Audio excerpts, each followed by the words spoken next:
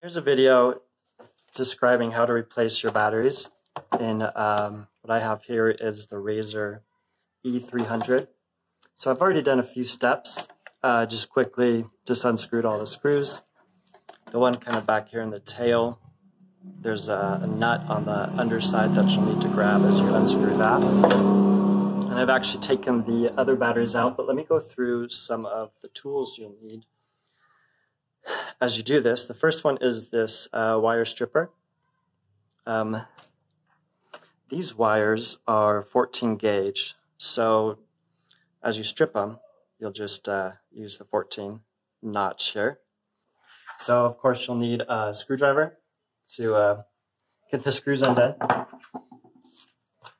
And this is something that you'll need. This is a female disconnect. This is for 14 to 16 gauge.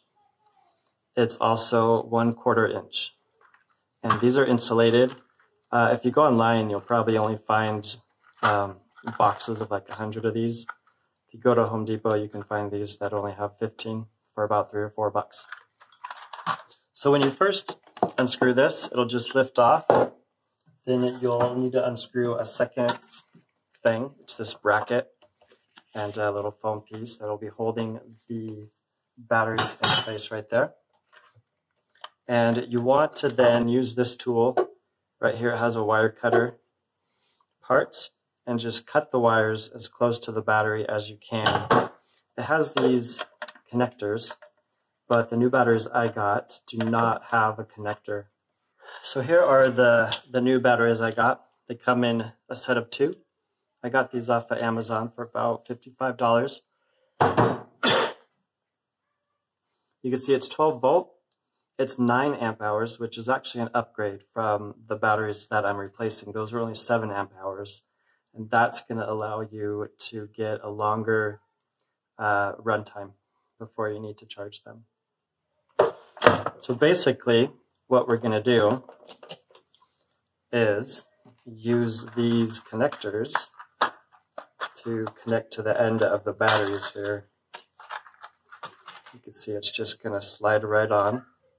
And then this end, we'll use this crimping tool up here where it says 14 to 16. And that, you crush it on the wire and you put that in to connect this to the wire. So let me go through that whole process once. I'll take this one, and you want to go back about 1/4 inch. So again, it's 14 gauge, so I'll come here where it says 14. Go back about 1/4 inch. Now I'm not measuring this exactly.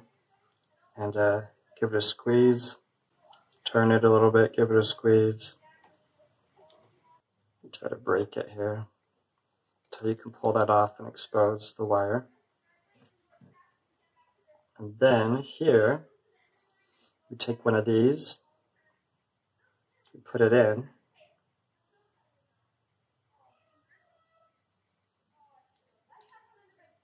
kind of twist these together a little bit. Now the part you're going to crimp is right here in the center. So you want the wire to go into there, and you take this tool and find where it says 14. This will basically just crush, give it a good squeeze.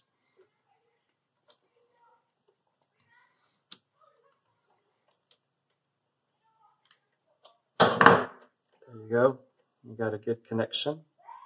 So I'll do that to the 3 remaining wires. Okay, so once you have all those connections made, you want to connect the wires to the batteries. Now, there's just 2 things you need to keep in mind, is that the red wires will go to the red, the positive terminals. The black will go to the negative. And then here, after you cut them, you can see there's 2 long ones, 2 short ones. So the 2 short ones will go to the near battery, 2 long ones will go to the far battery. I also took a picture of the wiring before I cut them off the old batteries, so I can share that with you.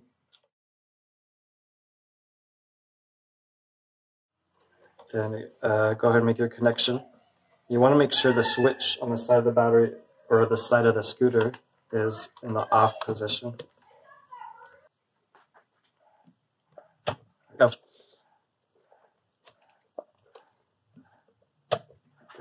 Now you're going to lay these down on their side, facing away from each other.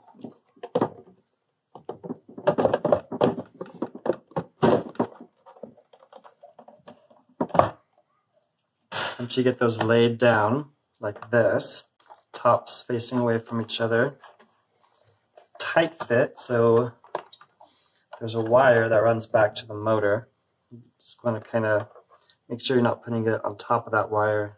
You run the wire down along this side. After you get that done, start putting things back together. First is this bracket. All that's left to do is put this back on.